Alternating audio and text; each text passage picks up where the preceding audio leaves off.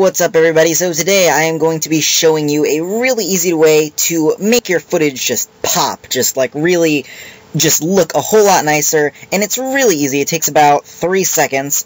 All you're going to do is, once you've got your footage already obviously color corrected perfectly because you watched the last tutorial that I posted, so we're going to do a new adjustment layer, so Control-Alt-Y to create a new adjustment layer, or you can just do layer, new adjustment layer, but that's boring, so we use the keys Control-Alt-Y. Okay, so we're going to name this layer, what? Sharpening fullness. That works. Okay, so now we're going to come over here to Effects and Presets, and if you don't have that open, you can hit Control-5, I believe. Is it Control-5? Let me see. Control-5. Yes, Control-5 will bring up Effects and Presets, or you can do Window, Effects and Presets, blah, blah, blah, blah, blah. Okay, so here's the trick, It's going to be a little bit hard to see in the video, just because I render these in such low quality, these tutorials, just because, otherwise they would be giant. So anyway, come over to Effects and Presets, and type in Unsharp Mask.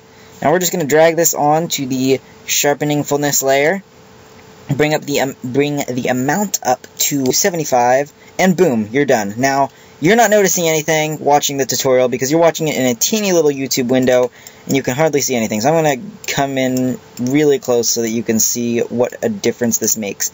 That's what it looks like with it off, and that is what it looks like with it on. Now, like I said, it's probably kind of hard to see, so that's why I'm trying to zoom in here so much so you can see. Look, that's the difference it makes. It really, really helps to sharpen things up and just sort of make the picture pop a little bit. And when you are editing on your monitor in full quality, you will be able to see a difference. See, right there. But, yeah, through YouTube it's going to be hard to see. So, anyway, that's all I wanted to show you guys. It's just a really fast little thing you can do, and it works on most of your clips, but you have to be careful. I usually do 75, like I said, because if you set this up to, for example, 500, it's going to do something like that, which makes your video look like really, really, like, what the heck, that's all pixely and blah. Don't do that. Probably. I guess it actually could be stylistic and you could use that for something or other, but no, not for this, not for normally. Oh, by the way, I have a website, easyfilmmaking.net, if you want to go check it out. I've got a lot of stuff there on how to, make videos and stuff like that, all that good stuff.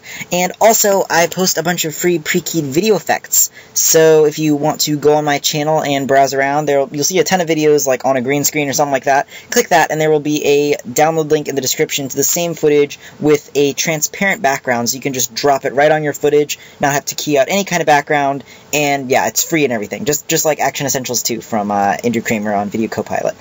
Anyway, yep, I'm gonna get out of here. Goodbye, guys. Hope you enjoyed the tutorial. I already said bye, but